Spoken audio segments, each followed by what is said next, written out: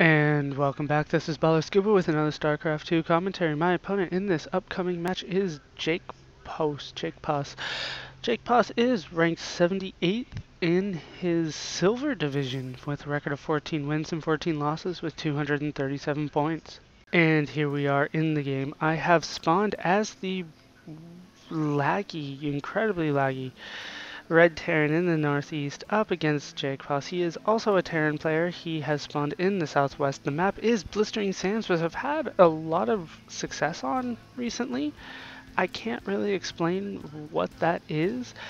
Usually it's because I go for the back doors immediately and there's nothing here guarding it. You always want to have something guarding it, be it a marine, be it a supply depot, some other building, whatever it takes. You don't want to lose that. You want to keep an eye on that. Supply depot is on the way for me. His is a little bit later, but that shouldn't be that big of a difference really. What is going on? Oh, I'm queuing up this guy. This guy here, look at that. This huge spider web. And this guy he's sending out his scout a lot earlier than I'm sending mine out. Well, not a lot, but he is not waiting for this guy to finish up the supply depot. He's sending one of the guys off the line.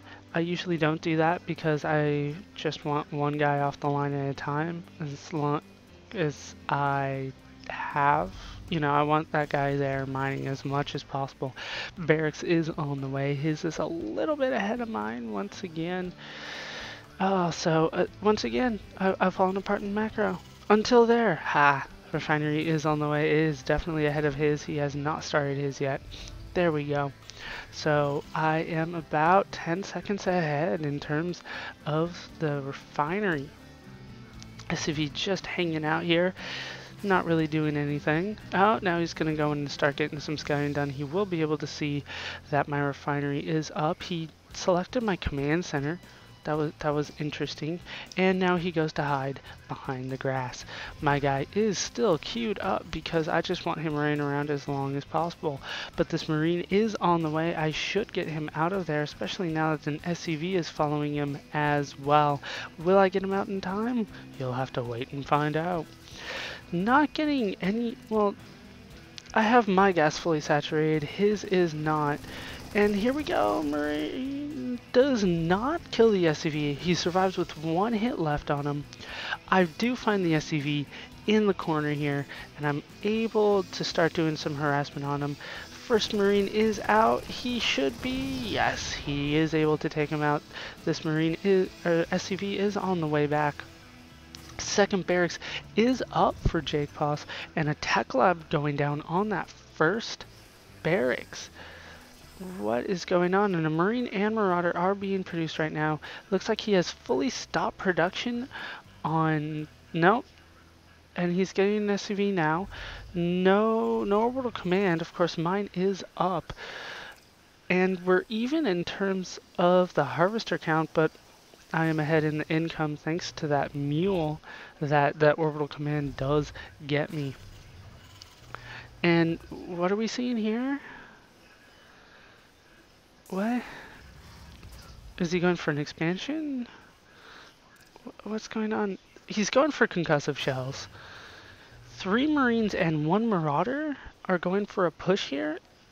It looks like it's a timing push based on the timing of the concussive shells. What's going on with these guys?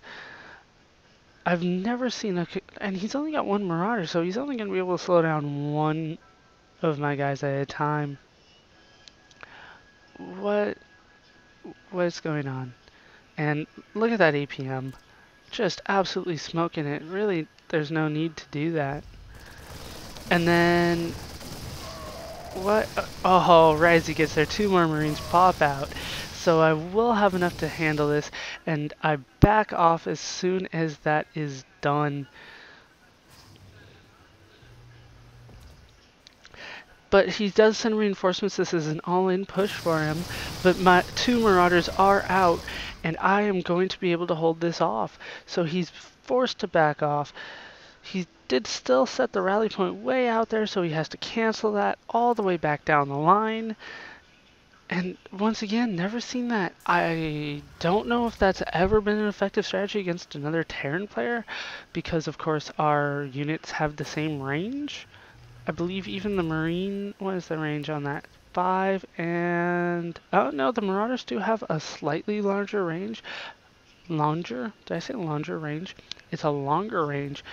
And really, a 6 to 5, that is incredibly difficult to kite. I don't know if he was ready to handle that. I know I am not. If you just saw my last game, I struggled kiting a queen. That was pathetic. Oh man, it was bad. But, and I didn't even get to finish the queen off. You know, the Zerglings came out and killed my Marauder. It was not fun.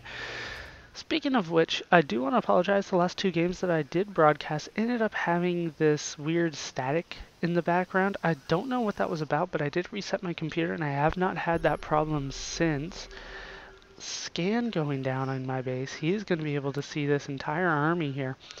Usually a scan like that is what forces me to think, you know what, maybe I should start moving out. You know, he sees that I have an army. So I scan back and I go, yeah, time to move out before he, you know, builds up an army to take it out. So if you're scared that I'm going to attack you, don't scan my army, because it's going to make me think, hey, you know what, if he's scanning my army, that means he does not have an army of his own. Factory is up for him. He is researching siege tech, but no siege tank is on the way. I assume that's because, yeah, he didn't have enough minerals, so now that he does have the minerals for it, he will get that going. And oh, it looks like he's trying to secure an expansion here, so he did move out all his forces out here. He's sending an SCV out. Looks like he's going to be building a bunker instead, but I am pushing in. And I stim. Oh, what's he doing? He never stemmed. He does have it. See, look, he stemmed right there when there was just 3 Marauders left.